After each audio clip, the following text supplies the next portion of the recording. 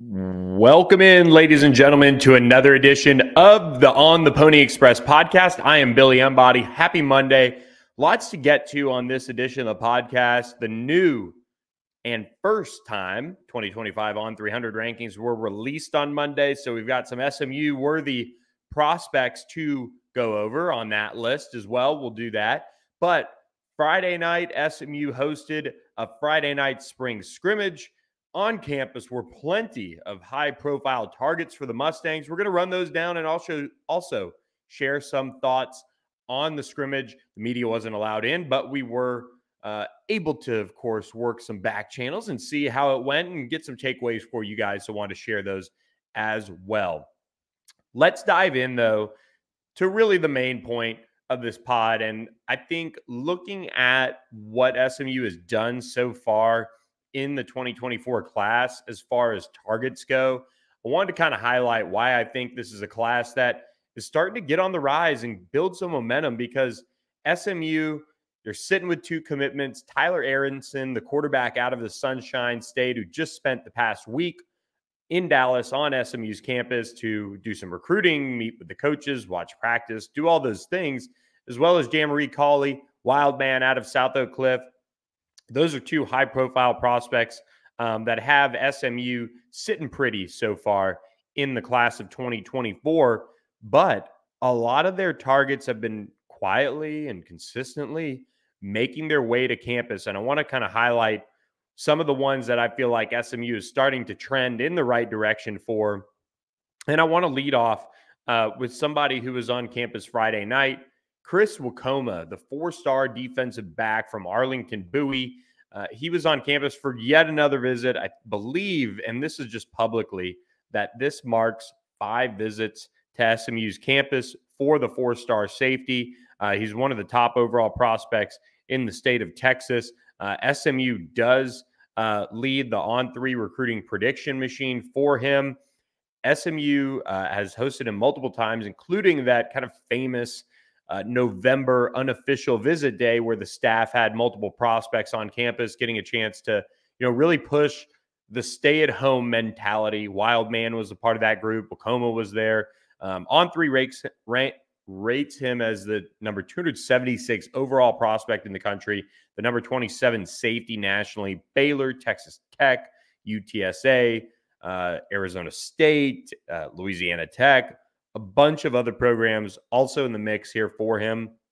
He hasn't said any official visits just yet, but he was on campus Friday night. We caught up with him for his full reaction. You can check that out at ontheponyexpress.com. But I think you got to start giving Scott Simons a little bit of credit here.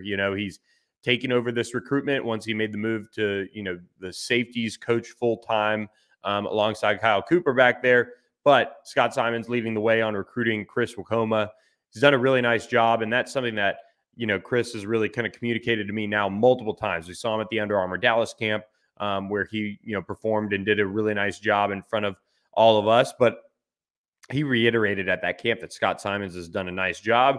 We were texting just this morning about his SMU visit on Friday, and that was, again, something that stuck out, just kind of how real and personable he is as far as, communicating with his players and doing all of that. So Chris Wakoma is one that I feel like SMU is really starting to trend for. When it comes to, this 2024 class at the defensive back position, we've talked a lot about how, they could really be in for a really impressive haul. Landon Cleveland was one that was on campus earlier this spring. He's out of Mansfield Legacy. He's not a 4-star prospect, but he's got plenty of programs after him. Being that, Oklahoma State leads the On3 recruiting prediction machine, the 6'1", 185-pound defensive back is somebody that I could see SMU recruiting as kind of like a will linebacker safety spot. He's really talented. He was on campus earlier this spring. Baylor's in the mix. TCU, Texas has an offer out to him. This secondary is probably the most intriguing part of the 2024 class, because when you look at what they could bring in, we haven't even gotten to Ashton Williams, the Trophy Club, Byron Nelson, defensive back, who I got a chance to watch work out this past weekend, I should say, with Flight Skills. trainer out of the Dallas area who specializes in a lot of the top defensive backs. And lo and behold, I show up on Sunday morning up at the pit in Frisco, and there's Ashton Williams right there working out in an SMU sweatshirt. And then he ditched that and had an SMU t-shirt on underneath. He's getting close to setting some official visits. SMU is heavily involved with him and has been for a long time. He's got family ties to the program. And he told me right now the plan is for him to trip to SMU just, down the tollway with his teammate, David Kabongo, a 4-star safety in the class of 2024. On 3 ranks, Kabongo, or we don't. I thought he was 4-star, but we haven't gotten a rating on him just yet. But he is one of the top defensive backs in the area. Both of them are key targets for SMU. I'm intrigued to see where Ashton Williams ends up positionally.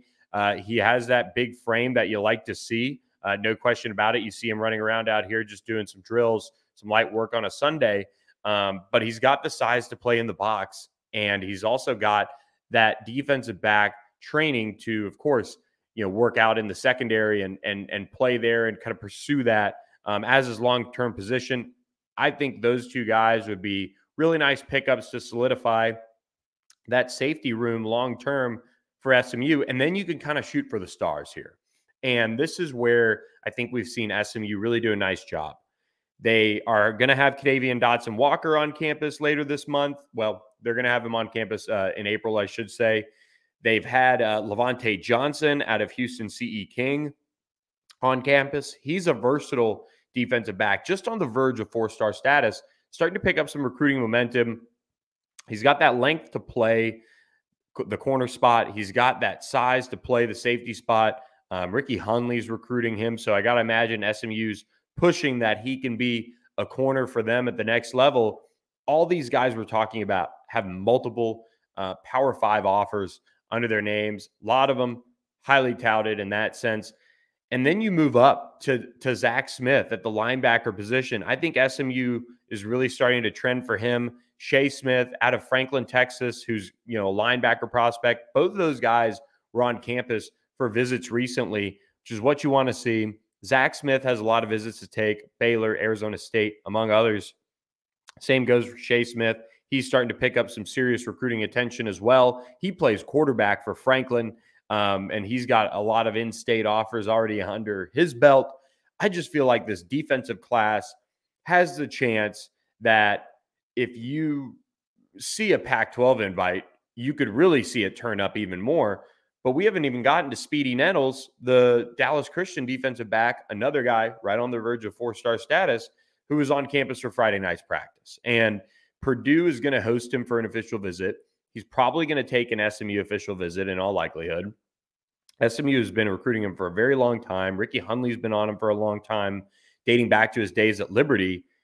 This secondary and this defensive class has a chance to be a good one. I like what SMU's doing. I like their approach. They've been very particular as far as who they're offering and who they're going after. And they had Alex January, shooting for the stars here, but they had Alex January, a 4-star defensive tackle out of Duncanville, also on campus Friday night. Jaden Langley out of Fort Worth Boswell is a guy that is really high on SMU right now. He visited earlier this spring. He's got Texas Tech, North Texas, other offers under his belt already, but he's very high on what SMU is selling to him. Very, very impressed with the program overall. So, and then to kind of wrap it up on the defensive side of the ball, they had Zaylen Scott on campus on Friday night, who's a top target, but then Zena Umazolo out of Allen, 4-star defensive end, is a guy you've got to start talking about SMU with. I was talking with a couple different sources away from SMU about him, and the Mustangs might be a dark horse in this one. They've now had him on campus for 2 practices this spring already. Texas, where his brother plays, is certainly the favorite right now. Oklahoma, A&M is pursuing him as well, but he's a top 150 overall prospect in the class of 2024, a top 15 edge prospect as well. If you can get him, he's your pass rusher of the future. He's an elite prospect. You're going to have to battle Texas, and there's a lot going for Texas. I'm not saying that SMU is the leader here, But SMU is a program that you have to start paying attention to for Zena Umazolu because they've had him on campus. He was really high on it, communicated that to a couple sources of mine as well. So I've had a lot of people, or a couple people, I should say, text me and say, "Hey, I think you really start needing to pay attention to SMU and Zena because his interest is real. They're doing a good job recruiting him. So I'm very impressed with where SMU's at on that side of the ball. I think the staff is doing a terrific job there. You build off of that on the offensive line, and I think this is a group that historically we're seeing SMU now address in the portal, and they loaded up without a doubt with multiple guys this past cycle. A couple one-year guys in Ja'Kai Clark and Hiron White, but PJ Williams, Logan Parr, guys like that who come into the fold. And then you get into signing a high school class that they did, kind of developmental players. And I'm not saying that they're not going to pan out, but a Sean Scott, who's going to have to pack on 40 pounds to play offensive line. Reagan Gill, you want to keep developing his body. Alex Woods is somewhat raw. It's a different offense that they run. But this offensive line group that they're starting to recruit and kind of starting to hone in on, at least from my vantage point, they offered Graham Utter. They were first to offer him earlier this spring when he came through on a visit. Then he goes out at Under Armour Dallas, and he posts some of the best testing numbers that you can ask for as an offensive lineman, things that translate to the next level. He's got that two-way ability on the offensive and defensive line, which is another good indicator. I think this staff is starting to kind of pick its battles on the offensive line well. I think they're going to be a staff that wants to go out and find some developmental type prospects. I'm intrigued to kind of see how this group pans out as official visits start to roll forward. And big news on the tight end front as we transition into that. The first tight end offer did go out from SMU staff last week as Julian Thomas Roberts, the Richardson Pierce tight end, was on campus. He's got family ties to SMU. His mom went to SMU, and he is a prospect now that you've got to circle SMU for. He was out there watching practice. Tyler Aronson was doing some recruiting. He's got a Power 5 offer in Texas Tech. Utah State and UNLV are in there. He's going to start picking up some serious attention, I think, as his year unfolds. And then, just kind of working our way back here. Keonde Henry, who's out of Lake Dallas, he's set to be on campus on Friday. So a big name coming to campus for the SMU staff. He's a 4-star prospect, ranking inside the top 200, 6'3", 185. Texas Tech does lead the on-3 recruiting prediction machine there, but I'm interested to see what happens. He was a one-time Texas Tech commit, so that will change. We'll see that kind of make a move, I would say, in the coming weeks and months, as visits unfold and things like that. But they do have their, kind of claws out in different wide receivers trying to make a move for some high-profile prospects. They know that they can always go to the portal as well. And I don't think they necessarily need to take many wide receivers either this cycle. So the running back position, you look at what they could do with a Harry Stewart out of Frisco Centennial. He's a guy that's been to SMU a bunch. I know they'd love to land him and Decatur, Texas running back Nate Palmer. He's got a lot of Power 5 offers to his name. He's the number 205th overall prospect in the country and number 15 running back nationally, according to On3. USC does lead the On3 recruiting prediction machine. He's set to check out USC twice coming up. He's going to take an official visit from what we see. But look, this is a guy that SMU has pushed for a long time. And I think they're going to get potentially an official visit out of him. If they do, that'll give them a chance to kind of go head-to-head with some of these big programs and see what they can come up with as it, gets into crunch time with some of these prospects starting to set official visits. I think this is a group that really is starting to have some momentum. I want to see who does, in fact, set official visits. Sometimes you can hear a lot of things. They can say a lot of things, but you got to see them set an official and get to campus for those to really see that interest level that you want to see. be validated. So Friday night, great start for SMU as they are starting to do these Friday night spring scrimmages for recruits in a big way. They're going to have one this week. Be sure to subscribe to ontheponyexpress.com. It's just $10 a month, a couple beers, a couple coffees at Starbucks for you to be in the know on SMU recruiting and the team. Speaking of the team, they did have a scrimmage on Friday night.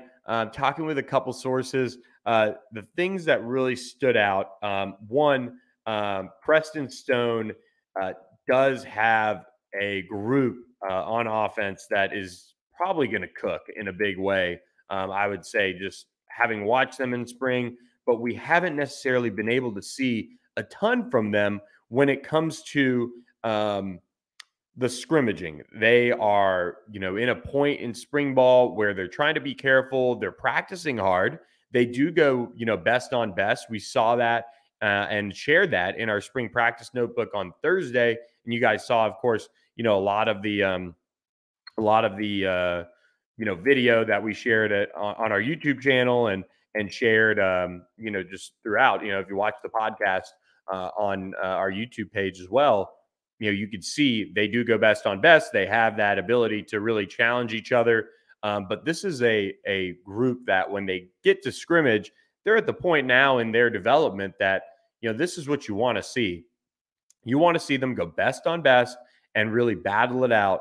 And Preston Stone and his group offensively is really impressive. And I think that's what is standing out to most people when it comes down to it. They're seeing Jalen Knighton run with physicality that you want to see. You're seeing players like Jordan Curley and Romello Brinson and Keyshawn Smith and Moochie Dixon really shine from an athleticism and a playmaker, ability. And that's not even talking about LJ Johnson, who's really flashed as of late. You have guys like, RJ Maryland returning, who's going to be a star this season. I think not enough people are talking about just how good he's going to be. I think the physicality that this team plays with, both on the offensive and defensive lines, has improved in such a big way. And that's what most people who go to practice and watch from the outside and get that opportunity like we do as media, they come away saying, wow, they have really turned this roster around in terms of the physicality that these guys are bringing to the table.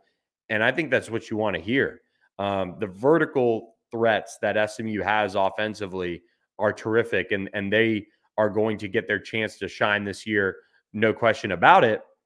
Defensively, though, the secondary is getting a lot of buzz. I think the edge that those players play with, you look at your Jonathan McGills, you look at your Jalen Davis Robinson and CJ Sanders and just these guys that play with such an edge out there and aren't afraid to hit.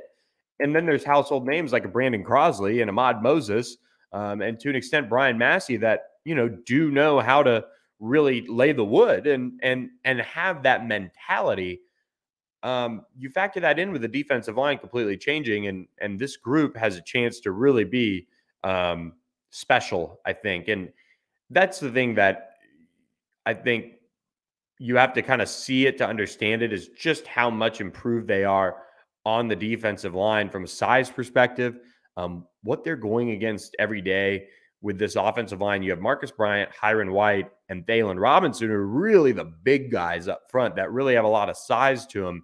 But then you go with Jordan Miller and Elijah Chapman and Elijah Roberts and Devere Levelston and Mike Johan Sancho and Cheeky and Braden Flowers has flashed. And, you're just seeing a group that has size and athleticism and a want to. And I think they're getting more out of them this spring. So it's spring. There's optimism in droves, without a doubt, and especially after the transfer class and everything that SMU brought in. And that is warranted by what we're seeing pretty much day in, day out. We're seeing a lot from this SMU group as far as what they're going to bring to the table. And I think it's telling when people who don't get to see the team on a day-to-day basis come away saying, You're right. They do look remade on the offensive and defensive lines. That secondary is revamped in a good way. The receiving core has talent coming out of everywhere, and that's not factoring in Dylan Goffney and Jake Bailey, who are out for the spring. The running back room, you don't have Tyler Levine, Kamar Wheaton still suspended, but L.J. Johnson and Jalen Knighton and Velton Gardner are really making their presence known. Especially Jalen Knighton and L.J. Johnson have really had strong last couple of weeks of practices. So Preston Stone, he continues to shine. Like I said last week, had his best day of practice on Thursday. He had the ability to really, impress, and we saw that here and there. Jackson Lavender got some buzz out of the spring as well. He caught, from what I had heard, was a highlight reel type of reception. He caught the ball, ran about a mile. It sounded like, from what people were telling me, and made a few guys miss before he finally got chased out of bounds. So there's just a lot of competition. There's a lot of talent, and I feel like SMU, there's a reason to get excited about what's going on, both on and off the field. So those were just kind of some brief thoughts on SMU football with scrimmage in the books from Friday. I want to wrap up with going in depth for some of you real recruitniks out there. And we're going to dive into the class of 2025. So there's a lot of names to already know when it comes to SMU recruiting in 2025. We've seen quite a few jump on campus for visits.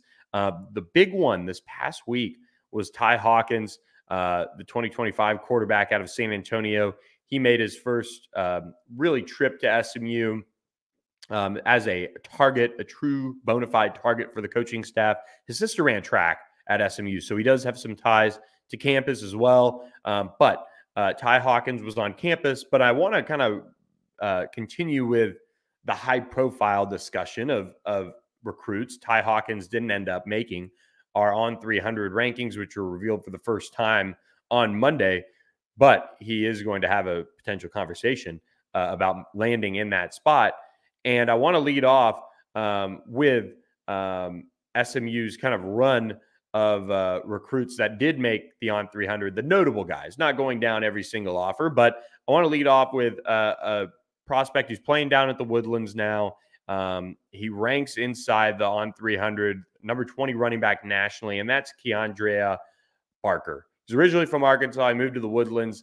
He's a guy SMU's had on campus multiple times now, and he's a running back to know. I think it's one of those classes that if SMU can kind of clean up at the running back position in 2024 with a Harry Stewart potentially, maybe they go portal in 2025 if they can't land a guy like a Keandrea Barker or some others out there. But I will say, and before I move on to other skill positions, Keelan Russell, the Duncanville quarterback, lands in the top 100. It's top 100 overall prospect, number 8 quarterback nationally. He just led Duncanville to a state championship. He's got Memphis and North Texas offers, and he was a top performer at the Under Armour Dallas camp. I loved what he brings to the table. He's got a great arm. Just led Duncanville to a state title game and a win over North Shore. I think if you're SMU, you have Ty Hawkins, who's up there on your board. There's no question about that. But if I was SMU, and they're also involved with Keldon Ryan, who's the All Saints Episcopal quarterback, and I think SMU's kind of a sleeper in that recruitment at this point, but I'll be able to share more on that on the message board as the coming weeks unfold. Let's just say that. He's a guy who's a very high-profile quarterback, Keldon Ryan. You have Ty Hawkins. You have this offer out to him. I would offer Keelan Russell too.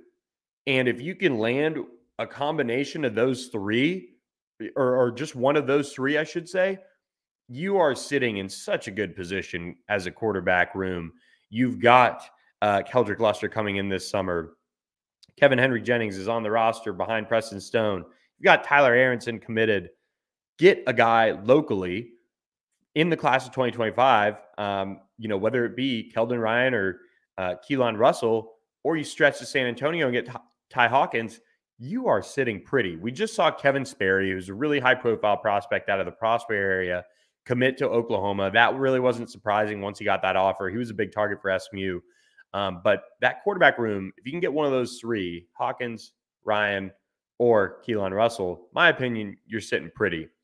So kind of moving on to some of the skill positions that did make the cut. Taz Williams holds an offer from SMU. He's out of the Red Oak area, goes to Red Oak High School, number 230 overall, number 34 wide receiver. He's been to campus before. His recruitment is really picking up. We've seen TCU, Texas A&M, Baylor, Georgia, all those programs offer. He's got a teammate on the defensive line in Kimorian Morgan as well, who made the on 300. He's the number 161 overall prospect. It's early for Kimorian. SMU does lead the on 3 recruiting prediction machine for him, but he's got Alabama. He's got Georgia. He's got a bunch of offers to his name. So he is an elite prospect as well. That Red Oak program, we saw them produce Warren Roberson this past year. They've got some guys every year. They're doing a good job over there at Red Oak. So shout out Red Oak with those two guys, especially. The wide receiver group could be a lot of fun for SMU in 2024. And I say this because on Friday, they did have Adrian Wilson, the Pflugerville Weiss wide receiver, who debuted as the number 26 overall prospect in the country, number 5 wide receiver nationally. Baylor and SMU are duking it out at the top of the on-3 recruiting prediction machine. A really impressive prospect, 6'2", 175. He dominated in 7-on-7 this spring. He's really had a big year, big play in limited catches. That Pflugerville Weiss program, I'm pretty sure they've got a couple guys at receiver that are deserving of attention. I think they had a Baylor commit or signee come out of there as well this past year. So that is a group that you kind of see them spread it around. That is another prospect out of Pflugerville Weiss that is really, really good. SMU's now had him on campus. He said he loved it. We'll have the full story at ontheponyexpress.com on him recapping his visit, really where SMU stands. But he's among the top prospects in the country. Dalen McCutcheon out of Lucas Lovejoy debuts at the number 118 overall prospect, number 19 wideout overall. He goes to Lucas Lovejoy, where Jackson Lavender went to high school. He's now on SMU's campus doing his thing. SMU gets a lot of help, over there at Lovejoy. They're big fans of the Mustangs. But Oklahoma did have him on campus this past weekend. LSU's, starting to recruit him some more. Oregon is in the mix. Miami, Penn State. But don't count out SMU here. There's a long way to go in this recruitment. And I think he likes what, Rob likens. And obviously he'll have a very good source on the team and Jackson Lavender to kind of bounce things off of. But I think that is a prospect where you can kind of circle and say it'd be really nice for SMU to land. Don't count them out. But there's a long way to go in that recruitment. One prospect that I want to highlight, and if you ask me right now, who's the most likely to commit to SMU out of the high-profile wideouts in the class of 2025, I would say Kalik Lockett.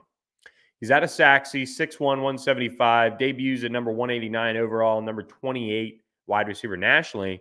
SMU and Texas Tech are right at the top of his on-3 recruiting prediction machine.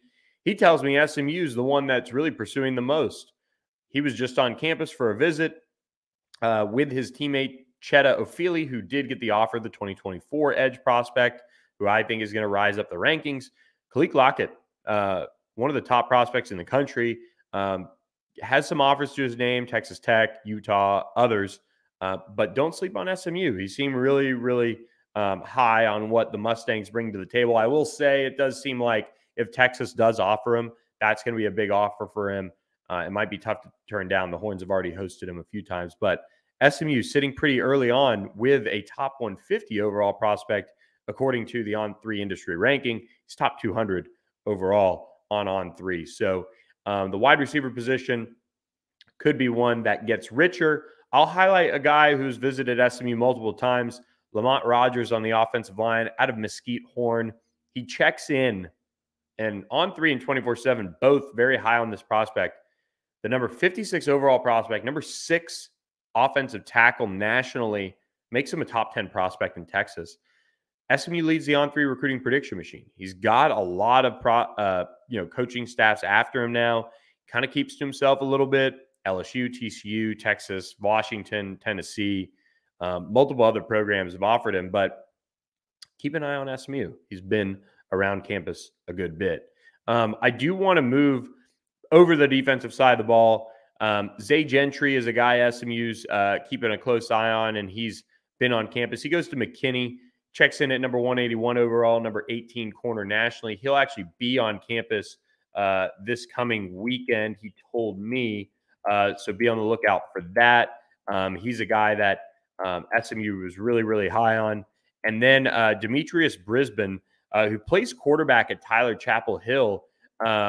He's a guy who checked in well inside the top 300 overall prospects, number 199 overall, number 15 athlete nationally. SMU leads the on-3 recruiting prediction machine. He's going to SMU on Friday. He'll be at TCU, or he'll be on Baylor on Saturday, and then Houston on Monday. Mustangs making a good early push for him. I think he's somebody that you've got to circle if you're SMU and really buckle in and try to pull out of East Texas. You then go over to Riley Pettijohn, teammate of Zay Gentry. He checks in inside the top 100. And I love this addition to the On 300 because we watched him at Under Armour Dallas, and I got to see him as well this fall when McKinney played Braswell. He's a safety that moved down to the linebacker. He's added some weight. He's got some length. I was watching him at Under Armour Dallas, and I thought he should have been working out with the safeties, but he also had the size of a couple guys who are going into their senior year. So watch his stock rise. Baylor, UTSA, Texas State, Texas Tech, Michigan's jumped in there. But SMU's hosted him a few times now. So keep an eye on the Mustangs there, at least early on. And then I'll mention two South Dallas guys, Kelvion Riggins. SMU is at least going to be a super dark horse for this one. Number 176 overall prospect, number 18 linebacker nationally. A&M leads the on-3 recruiting prediction machine, but he's a Dallas South Oak Cliff kid. He's one of the most ripped prospects I've ever seen in my entire life. He is an elite prospect. SMU is going to swing its shot with him as well in the class of 2025. And same goes for Tyron Polley off that Duncanville team that just won state. He checks in at number 215 overall, number 13 safety nationally. SMU has gotten him on campus before. And as his recruitment explodes with Baylor, Oklahoma, LSU, and others, Mustangs are going to kind of try to hang in there for him and keep a little bit of a South Dallas pipeline going. So with that, just wanted to kind of run down some of the notable names to check in on the 2025 On 300. You can check that out at on3.com. Be sure to take a look. Ask me any questions. Well, we're mailbag edition of the podcast later this week. We appreciate all you guys who have subscribed to our YouTube channel. Closing in on 900 subscribers. Please keep subscribing. Just share it with friends, family, whoever will hit that little button for us to subscribe. We appreciate all you guys who have. We'll check in with a mailbag edition of the podcast later this week and more spring football takeaways as the Mustangs head toward that April 14th spring game. So appreciate all you guys who have listened to this edition of the podcast and keep subscribing and checking out on theponyexpress.com. We will catch you guys later on this week with another